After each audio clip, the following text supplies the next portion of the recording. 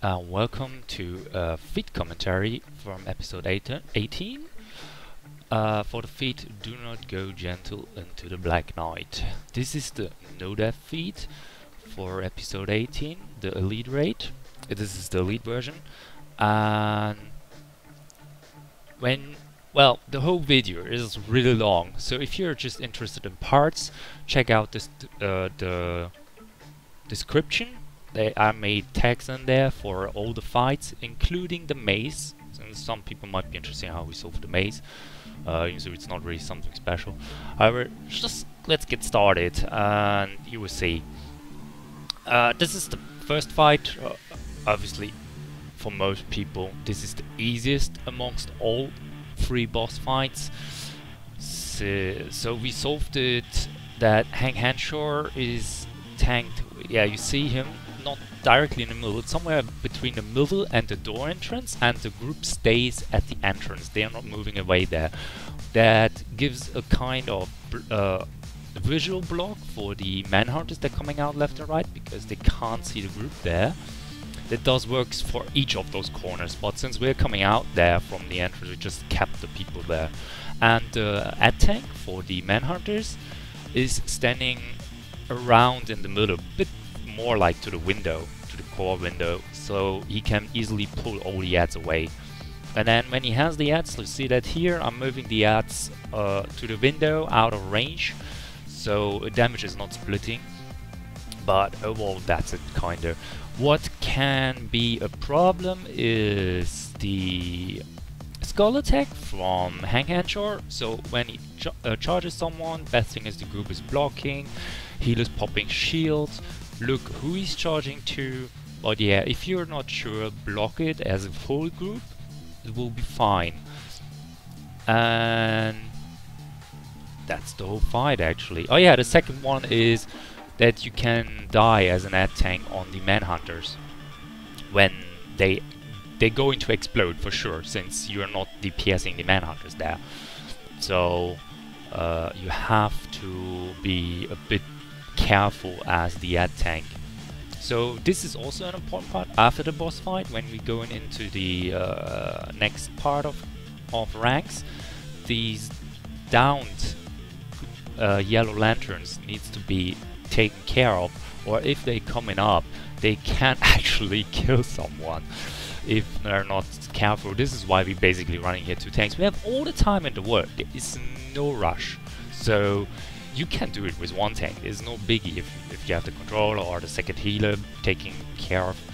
Yeah, so that's it. You're asking why does the sender just came up even though ads were not that. This is, by the way, something a lot of people have not recognized yet how that works. Usually the ascenders appearing when all ads are dead and no one is interacting with the downed yellow lanterns, or, well, Sinestro Corp, not yellow lanterns, but I call them yellow lanterns because it's easy for me, or a life taker is in their range. You saw before he died, there was a life taker there, and that can basically, yeah, awaken them earlier than they should. So yeah, that's it pretty much. And then you just need to handle basically from ad room to another ad room the constructs charging, but they don't really do much damage. Just take care of the life takers, that they get interrupted, because if you don't do that, they can kinda kill someone. What else? Yeah, that's kinda that. Oh yeah, the Slayer can teleport sometimes, but if people are aware of it, he should not instantly kill someone. So with 2 healers you should be able to react on his teleport appropriate. It takes a bit getting used to this whole thing. So here's another ascender, so there's no life taker here, so he will be interactable definitely after, yep, the ads are dying. There you go, interactive with it, and then you go next one, and this is how you go until you reach the maze. Just some general things while we are at it. We're running with 1 controller. He is munitions. but it doesn't matter which kind of controller you take. It helps to have a controller with a shield, but also a gadget is really useful with the decoy, so it really does not matter what you take.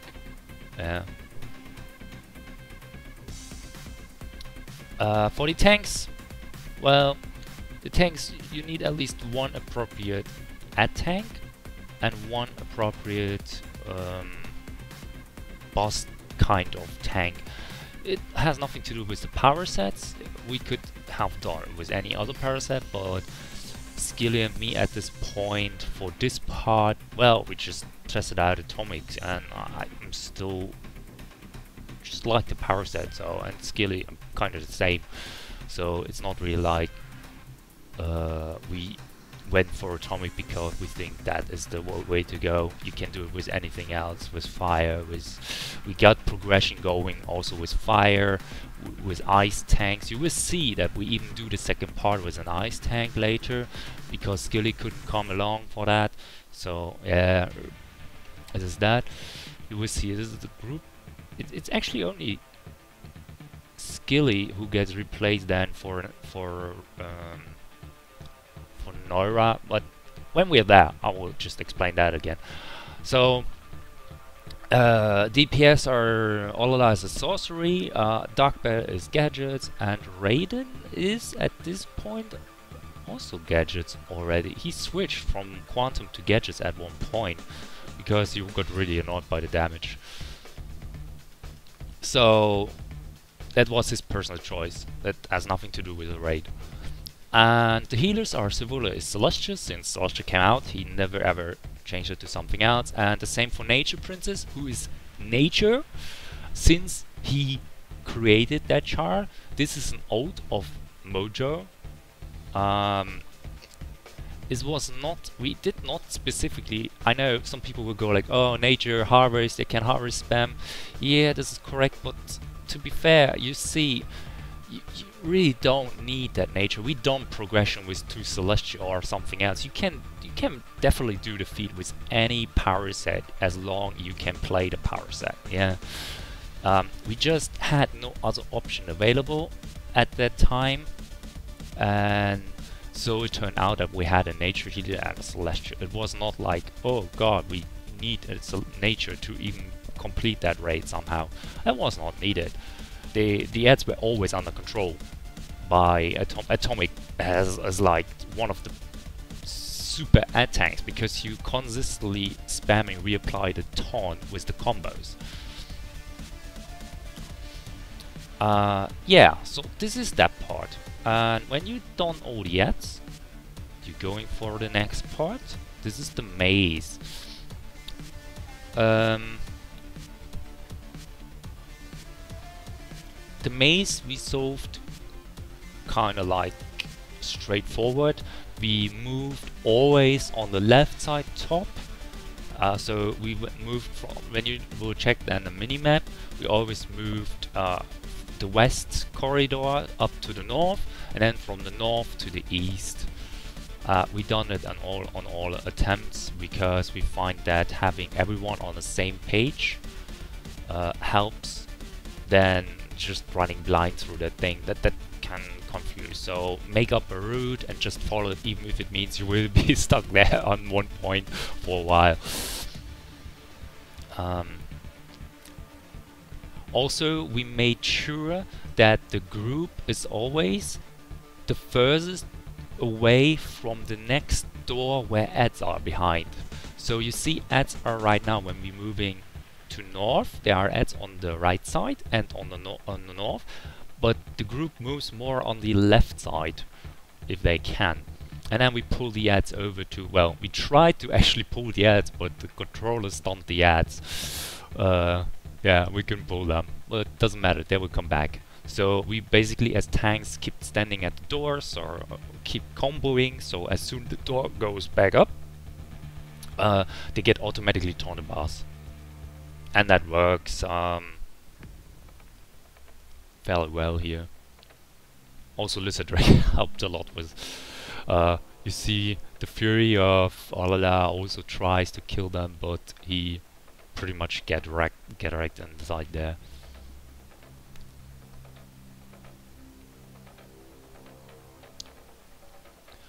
So yeah, from the north point on the map, from the northwest point, we then moving slowly to the northeast. You see the ads coming in, they get straight taunted and stunned by the tanks because the group kept standing furthest away they can and on the opposite side of the corner. That ensures, and they also trying to block, of course, that helps. Yeah, this is that part, and then just keep moving. You see the tanks keep an eye on it. They will always move first no matter what. Because we don't know if the door on the right side from this point of view will be open, but it wasn't here. But there are specific combinations where this door can be open, so you rather want to avoid that. And then the group moves ahead to the console that you activate to turn off the maze, and they're really standing far behind. Try to teach your DPS to stay as far as possible away, because there's some really nasty splash damage sometimes going on. Even though the ad seems to not hitting hard, but it's played safe. You see how far they are actually away. No one really tries to get closer to do extra damage. And this is already that part. So you will wonder, we cutting here a little bit because after this ad is dying, we cutting a bit because what we did before we entered each boss fight, we had a conversation of that everyone was on the same page, checked that everyone knew what was going on in the fight. This is important, so I skipped those breaks. You will not see them because they are boring, and I also skipped the cutscenes and then straight to the boss fight. So this is boss number 2. This is Lyssa Drak. It can be done with one tank.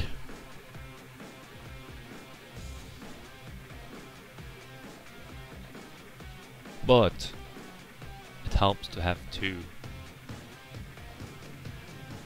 What we did was we started with one tank in this case, but you will see me switching around a third left of Lyssa's health bar, simply to get checked that the ad is not going to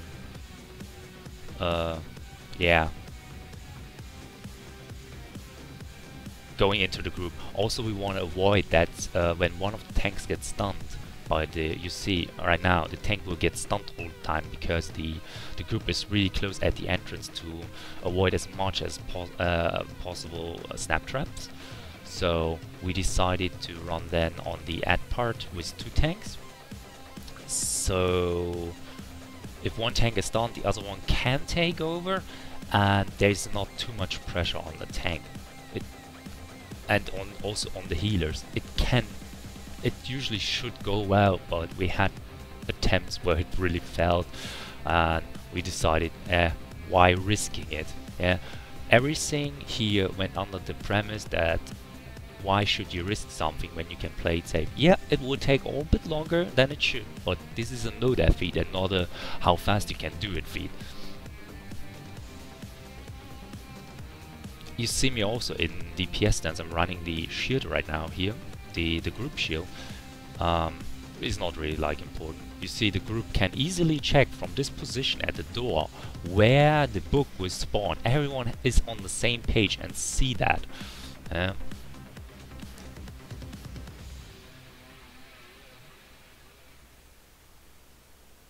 So here you see around 1/3. I switched to tank. Apparently I also got straight the turret on me, which was not too bad. So, well, it happens. So we had now the book in the middle. Most important part is do not move to try to do damage. Then rather just sit the book out. There's no worries about it. So you see the book now is over there. On the other side, on the upper side, so everyone will see from that position when it will close it.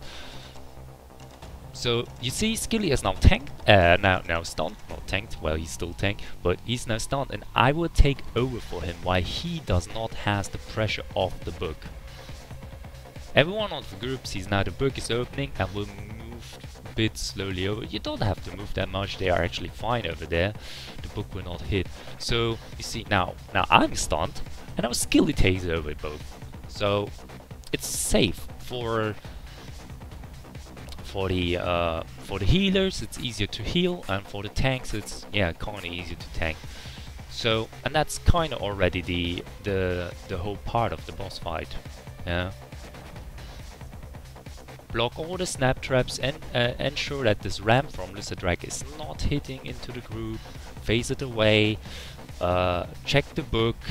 Check the position of everyone. Everyone needs to know where the book is currently. Everyone has to be able to move when it is needed, but usually it's rarely on. Run it with one tank or with two tanks, it kinda doesn't matter, but with two tanks we felt, at least when the ad came out, it felt a lot safer. So this was the first part of the no death, and then we're going straight into the second part. The second part, you see Skilly is now replaced by Noira. Noira is an ice tank. This is not because we don't like Skilly, it's just because he couldn't attempt that night, and we took Noira instead.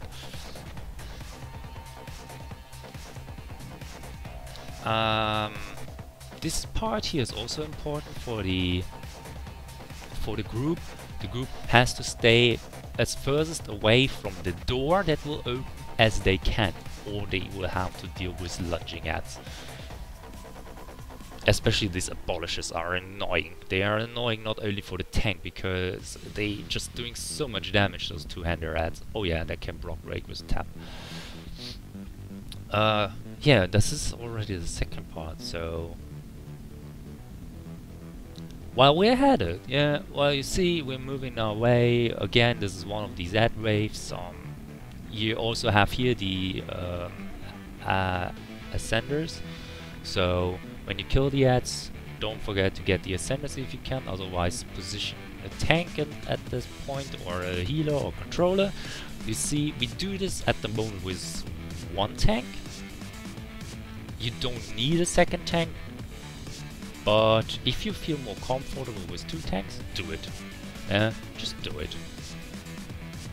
In the early stage of the feat attempt, we done it also with two tanks. So, and it worked. It worked either way. It's obviously taking just a bit more time, but you should bring time for this feat. It's not something you get just because you enter the instance. So the feed itself, yeah. Our goal for the feed was not to just go for some kind of server first or so, even though it's according to census even words first, but that was not the whole thing about it. The thing was to finish the feed before it gets devalued with the next episode, because let's face it, when the next episode is coming out, episode 19, when this video is published, is like 2 or 3 more days left where you can get the feed without having episode 19 gear access. But when you get episode 19 gear, a lot of these critical shots that these ads doing are devalued because they do nothing to you. You've seen that on test, and I have to say we wanted to get it done before the feed kinda gets devalued, because if you do the feed with episode 19, yeah, it just doesn't feel as awesome as it did here, where we did it just with episode 18 gear. Like, I don't know, this is actually the achievement, so you understand why we did it, why we tried to really push it before episode 19 came out. Of course, it's awesome that we also got that first on top. So this is the last ad wave, and now we're coming to the tricky part. We actually doing the last boss fight equally to how we do it normal.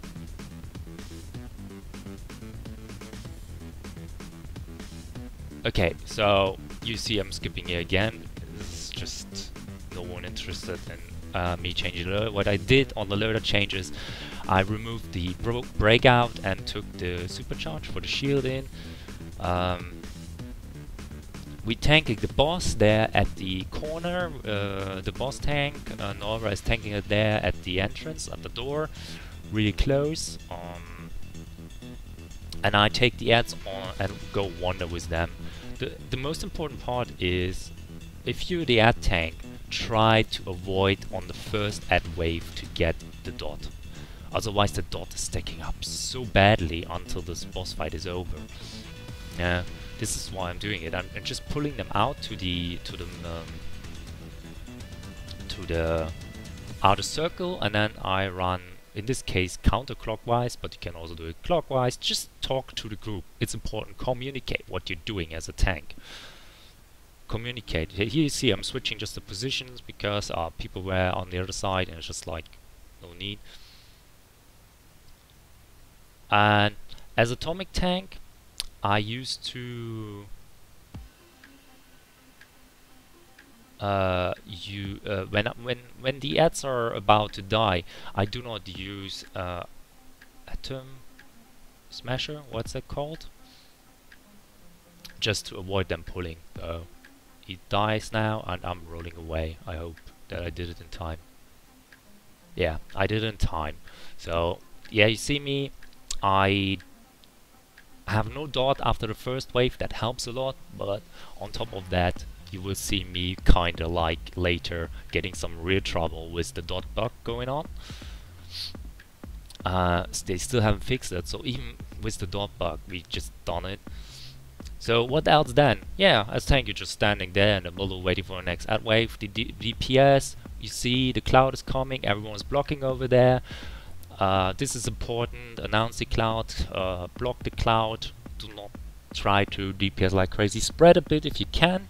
They're trying to spread kinder, because when Blackhand does this spin, this one here, where they can, if they would break out here, yeah, like they will do now, poof, but they had shields, otherwise they would have not been able to break that out. This is important because this breakout can kill people. If there are people next to the person who is stunned by this effect, they will do damage on a breakout, and it also counts if a tank is breaking out for you. So you need to be careful. If a tank is breaking out for you, you're also doing that damage around you. So actually your tank needs to also look what's going on, not just blindly doing everything.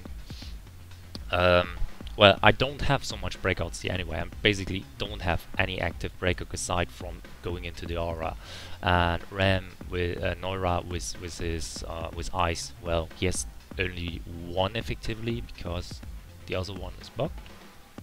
If I'm right, or was it something else? I don't remember what's bugged there for ice. I think it was one of the breakouts. Yeah. And that's it. Same story, get the ads, try to not get the dot, but you see I got the dot, and at this point it didn't matter so much for me, so I'm not rushing like crazy ahead, and rather play safe that the corruptor is not screwing over my group. Because the corruptor still can pull and do lots of damage. You see me having 2 dots already on me. Yeah, I get like nearly, well, here it was 18k I got. 18k, remember, this is a lot for an atomic tank. I have around 31 or 32k health with the compound Omega and the health soda right now. So this is a lot of damage that is going on. And you will see with the next ad wave how it kinda kills me. This is how bad it is to dot. So it's about to kill me, yeah, but it should be no problem as soon they fix that problem. So, or if you're kind of taking care of the whole thing, the whole dot, avoiding the bodies. Most important is the group needs to avoid the bodies under any circumstances, because if they get a dot, they will probably die over time. So you see, people are again stunned. They will break out any moment. There they go. because they know they had the shield or the supercharge on top, so they were safe to break out.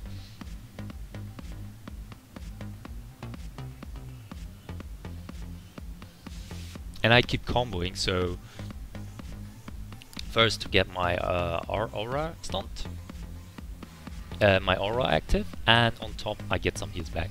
But yeah, this is that. So same story, get the ads to the outside, circle them, stun them as much as you can.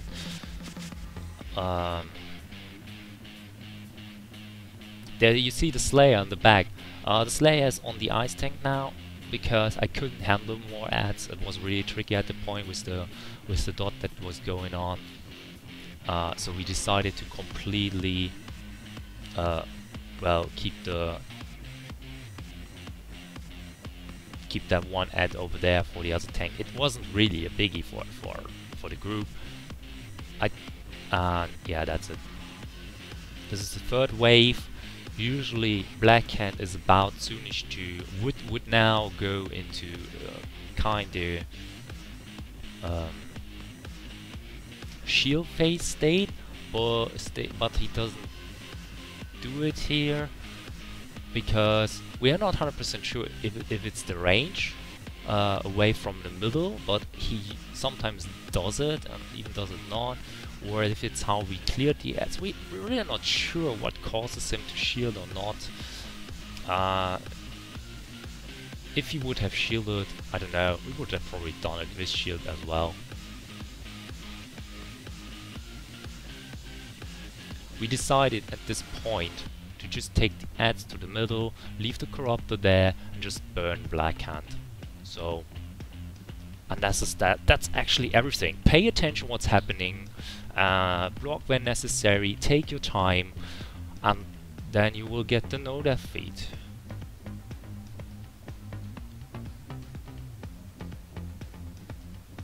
And remember, you have tries. You have a two-stage try. You can do it once on Ranx, and then you have another try on Qward itself.